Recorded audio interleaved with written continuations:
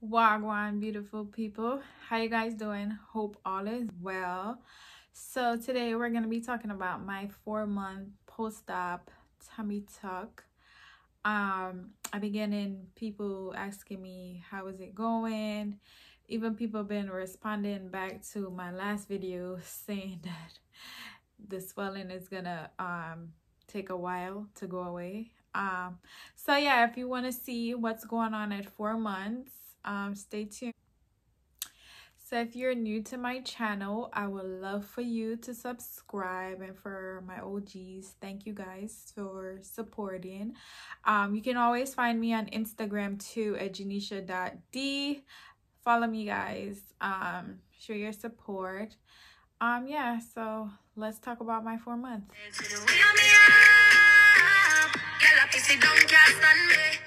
So yeah, we're finally at 4 months. I was 4 months on the 6th.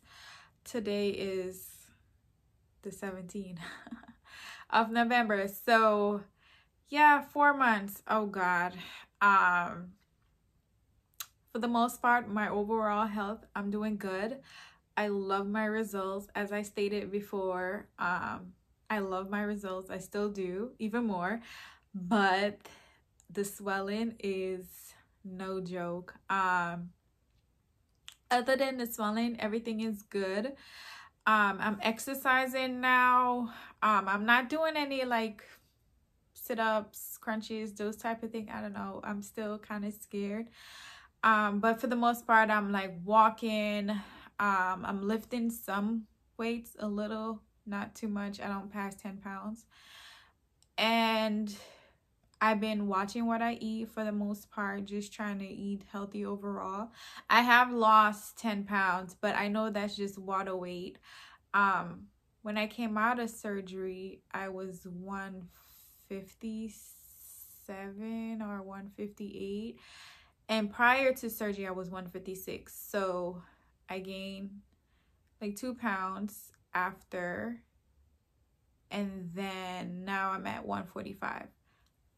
Yay. So weight is going down, which is good. My goal weight is to be 135. So we'll see how that goes. Because you know, like when you're trying to lose and like when you get to a certain, because right now I'm at 145 and I'm like, I actually like it right here, but I don't want to get too comfortable. I want to go down some more so I can have some wiggle room when I do gain the weight. Because you know, weight just fluctuate. And I'm a foodie. I love to eat. I'm always eating. But for the most part, I just kind of watch what I eat. If I know I'm gonna be drinking wine in the evening, I try to limit my carbs from early on in the day. Stuff like that. That's how I kind of like watch and, you know, eat more salads for the most part. For my scar, I started using, after trying to find this thing for like on the net for like so long, Silogen. It comes in this box. It's like this. I start using this on my scar. It's 100% pure silicone gels for scars. I just received this probably the end of last month, October. So I start using this. It's not even a month yet, so we'll see. My scars for the most part have been fading, but it's not completely like, you know, fade. Some areas are a little bit darker than some, and then some areas are like fair. So this is what I've been using, and just regular. Before I got this, I was using regular shea butter. I was using shea butter. Yeah, shea butter, and I was using shea butter and turmeric soap, because they said turmeric has brightening agent in it. So I was using that to shower with, and just regular shea butter to keep it moist. And that's it for the most part. Overall, I'm doing good. Lost a couple pounds. Watching what I eat. Scar is fading. everything is going wonderful, can't complain.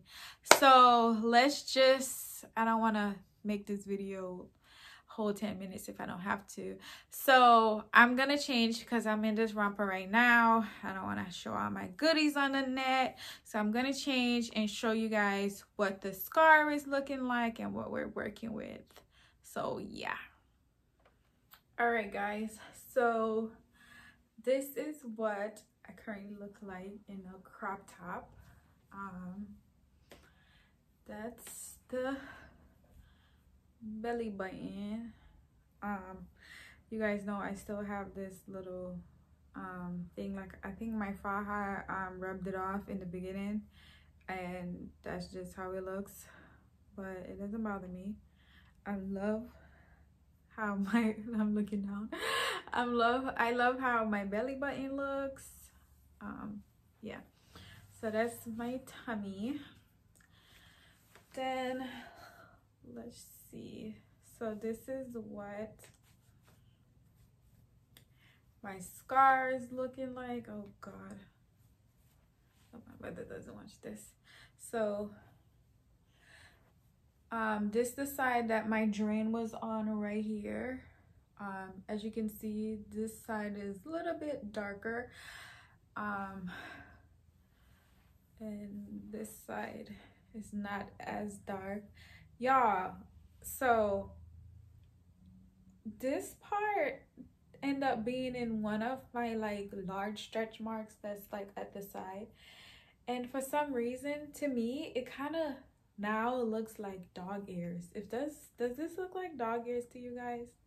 Well, that's doing it, but like right here, I don't know, but that's the least.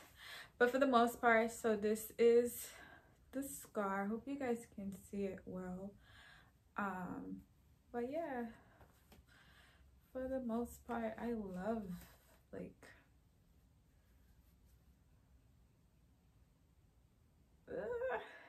and like when I wear panties, it basically covers it,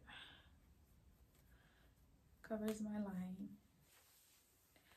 Yep.